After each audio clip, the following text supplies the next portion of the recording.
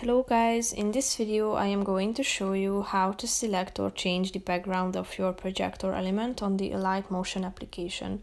But first I just want to mention, don't forget to subscribe to my channel, because at 10,000 subscribers I am going to show you my whole YouTube revenue statistics and growth strategy, how to make money online. So let's jump into it.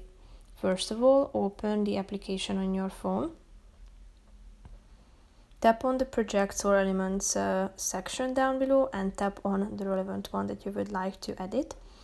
Now click on the settings button at the top of the screen, and here select the background, which is the third option.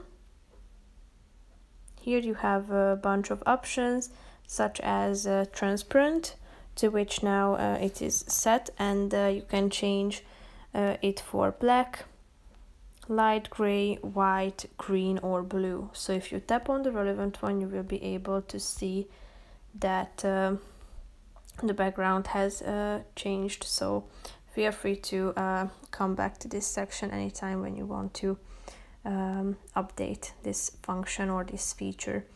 So that's pretty much it for this video, guys. I hope you found it helpful. If you did, consider subscribing and see you in the next video. Bye bye.